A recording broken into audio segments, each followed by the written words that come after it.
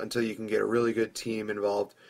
Have them maybe drop the belts to upcoming Jason Jordan and Chad Gable, or Enzo and Cass, somebody, major that we can get behind, and then have them, turn against each other.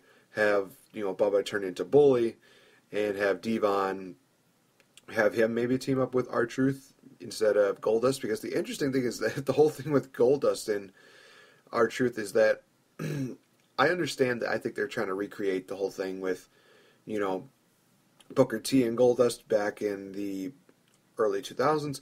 But I think it's just been done already, and I think it's just better off to have Goldust and Stardust face off against each other at Mania and do it for Dad. It would be the best tribute to their father, and be a great way to, finally drop the whole Stardust character and turn him into Cody Rhodes. But I doubt that, with everything that's going on with WWE, I doubt that's probably going to happen right now.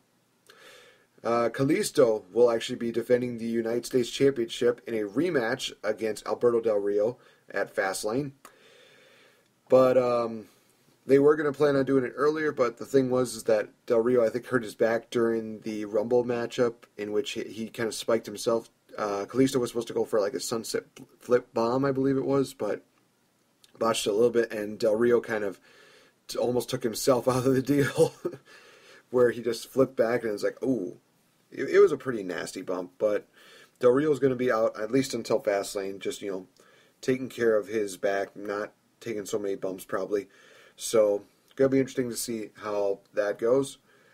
Stephanie McMahon tried to turn Roman Reigns and Dean Ambrose against each other, saying that, who was going to be the weaker link. I mean, just like, like you were when Seth Rollins turned on you guys, just like Marty Jannetty was when Shawn Michaels turned on him and sent him through the deal. And actually, interesting enough, Marty Jannetty had a lot to say about that comment that Stephanie made on Raw. And it just goes to show you that it seems like Marty Jannetty is really unstable, and he is not the best person probably to work with right now. In fact, there was a tweet that somebody said that he wrote out that he said that a couple of Stephanie's, kids were not even Triple H's, and I see that. I'm just like, really? You're gonna take it that personally? I mean, I can understand, you not liking them continually to, saying that, oh, you're just the guy who, was the stepping stone for Shawn Michaels' career or something like that, or you were just that, second wheel. But come on, dude, it's just one of those things where, you don't have to take it that personally. It's not like, they were, bad-mouthing your family, but instead you're going to bad-mouth their family. That just doesn't make sense to me. And I know a lot of people are kind of getting sick and tired of hearing, like, oh, well, this person's the Marty Jannetty of this generation, or he's the Marty Jannetty of this, tag teamer, and blah, blah, blah. Why is it that, this is the one thing that triggers Marty Jannetty the most? I mean, back when Miz and Morrison were feuding with each other, and they did the whole, Miz was saying that, he's the Shawn Michaels, and that Morrison was the Marty Jannetty, and, John Morrison said, like, there are actually two Jannettys. There's Marty Jannetty and Mizzy Jannetty, and Marty Jannetty didn't take any, problem with that, but I think that was also because he knew that he was going to be in a match with The Miz the following Raw, but it's just one of those things where it's just like, why do you have to take it so personally? And you look at that statement that they made about, Miz saying that he's the Shawn Michaels and Morrison's the Marty Jannetty. Interesting part about that is that when it comes down to it, in WWE's terms, that is true, because Miz is more of a star, and a lot of people are not remembering John Morrison's run in, I should say Johnny Mundo's run in WWE. But you look at wrestling as a whole, I think that John Morrison is definitely the guy who who is the Shawn Michaels, and that, that Miz is kind of like the Marty Jannetty, because Miz has only been doing one company. Johnny Mundo, John Morrison, he's been wrestling all over the place. So I think it'd be like AAA. I know Lucha Underground has had him for a while. He's done so much for the wrestling as a whole that, I think you compare the two careers, I think Johnny Mundo is going to have a more better career than The Miz, Mike Mizanin, will have. So that's just my opinion. But WWE has theirs. Anyway, so yeah, they have the whole thing going on with Roman Reigns and Dean Ambrose to where they're trying to turn on, where Stephanie is like trying to turn on them. The only way that I could see this working is, here's the scenario that I see going into Fastlane, is that, there's a little bit of dissension in the ranks, or a little bit of cracks between the teaming of Roman and Dean, where they start actually, getting frustrated with each other. Stephanie then capitalizes the week before Fastlane, having the two of them face off against each other on a match on Raw, and then Brock Lesnar, takes both of them out, sending a statement, and, eventually it evolves into one of them turning heel, and one of them, meaning, Roman Reigns or Dean Ambrose. The only person I see that making sense would be Roman Reigns right now. And interesting thing about the whole thing with Roman Reigns is that it's like, how do you really turn him heel? How do you make him heel when Triple H is already heel? I thought about that, and I thought that this might actually be a good idea. If they actually had the matchup at WrestleMania and Triple H is just about to win, Scott Armstrong is in, and he's the referee. He's kind of the crooked referee. He goes for the 1, the 2, and gets pulled out actually by Stephanie. And Stephanie is saying, you count that 3 and you're going to be fired. And Triple H is thinking, well, what are you doing? What are you doing? Roman Reigns hits the spear, and then Stephanie tells, Scott to count the 1, 2, 3, which he does. Stephanie basically turns on Triple H, and she's basically tells, Roman, get him, and just beats down Triple H, sending him through the announce table. Triple H has to get taken out by a stretcher again.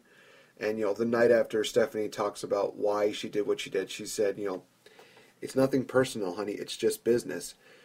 You are just not, you're just not that, good anymore.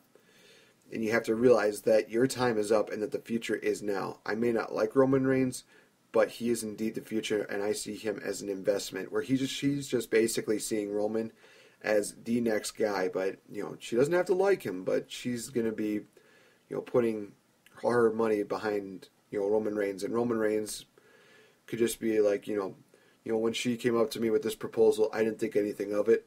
But then when she told me about how Triple H works, I figured, what is there to lose? I get to take out one of the top stars, and I get to get the spotlight. So where Roman Reigns actually turns heel, and he's more legit. He's a badass. He is one of those guys that people just hate, and he is going to really, carry the title to definitely different leaps and bounds. But I guess we're just going to have to wait and see whether they're going to turn Roman heel or not. I'd much rather like to see that happen. It's an interesting idea, and maybe they could have Triple H come back, and somehow Stephanie recruits some of the people from NXT, where it's like, you know what? You did create NXT, but NXT is going to be the one that destroys you. And it evolves into something, where it's maybe Triple H's last match, something like that. Maybe he goes one-on-one with, Finn Balor, Sami Zayn, somebody like that. Somebody who could really use that victory. But who knows? I'll probably have a little more of a detailed, story when it comes down to it. But I will talk a little bit about TNA in a bit. It's going to take a short little break. But as promised, I did say that I had another deal for you, courtesy of AJsBelts.com. And here it is, guys. The NWA World Heavyweight Championship. One of the most classic and prestigious titles that any person could have. And it is indeed available for you guys for the low price of $199.99 plus free shipping in the United States. Sorry, guys, in Canada and in European countries and everywhere else around the world. It's only in the USA. You guys can get the NWA World title for $199.99 plus free shipping. If you email them and you mention Pro Talk Wrestling, they will indeed send you the NWA World Heavyweight Championship for that low price and with free shipping, guys. But this deal will only last until Monday at midnight Central Standard Time. So remember that, guys. You can get the NWA World Heavyweight title belt for $199 plus free shipping when you go to them, email them, and mention Pro Talk Wrestling. You'll get the price, you'll get the free shipping. Honestly, guys, it is a great deal. And for the NWA World title, you definitely do not want to miss out on that. We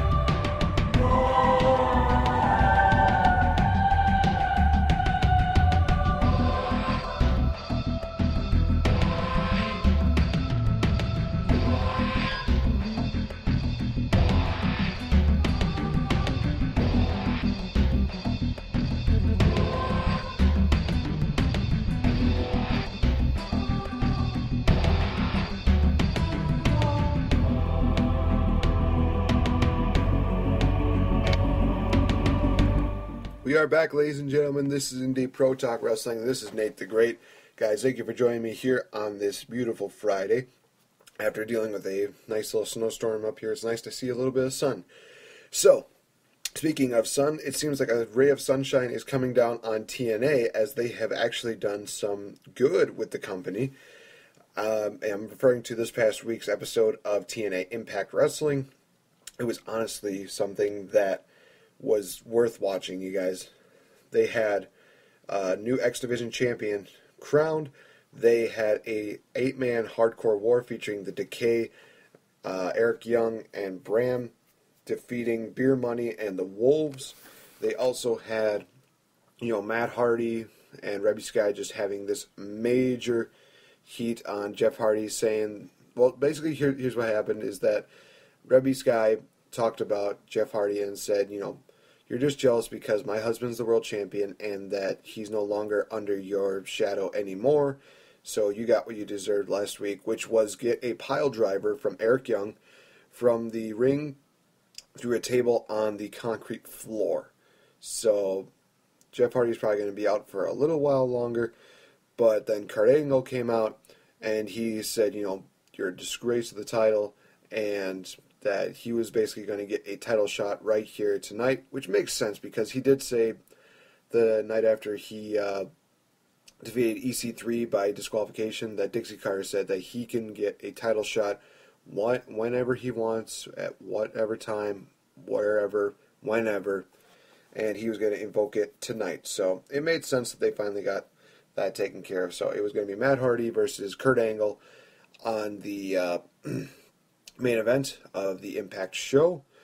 The Knockouts had a little bit of a segment in which we saw Gail Kim and Maria talking about Maria saying that she wanted to help Gail. She wanted to make it so that Gail is more successful than what she is. She's saying, basically Maria's saying that, wrestling is not the way to do it. You have to be a smart businesswoman.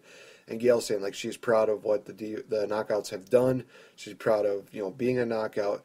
And there's nothing that you could do to change it. And again, Maria just kept getting under Gail's skin. You could tell that she was just really, really just tearing in, saying, people like you work for people like me. And then Gail actually grabbed Maria's arm, and you see the just look of fear on Maria's face when Gail's talking. She says, you know something? There are just little prisoners like you that just talk about it. You want to do something about it? Do something about it. And she just shoves Maria and says, come on, let's fight, let's fight. But unfortunately, Maria decided, live to fight another day.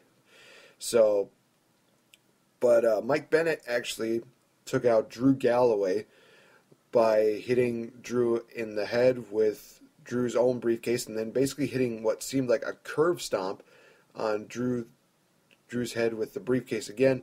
And you could tell that it was one of those really bad injuries because Drew's face told the story. It just basically looked like he was just on a different planet in a different dimension. His eyes were just glazed over. It was just really, really freaky. Another thing that happened was that EC3 finally commented on his loss to Matt Hardy in what was, again, a phenomenal promo. This is one of the reasons why I love EC3. I think that he's an amazing talker as well as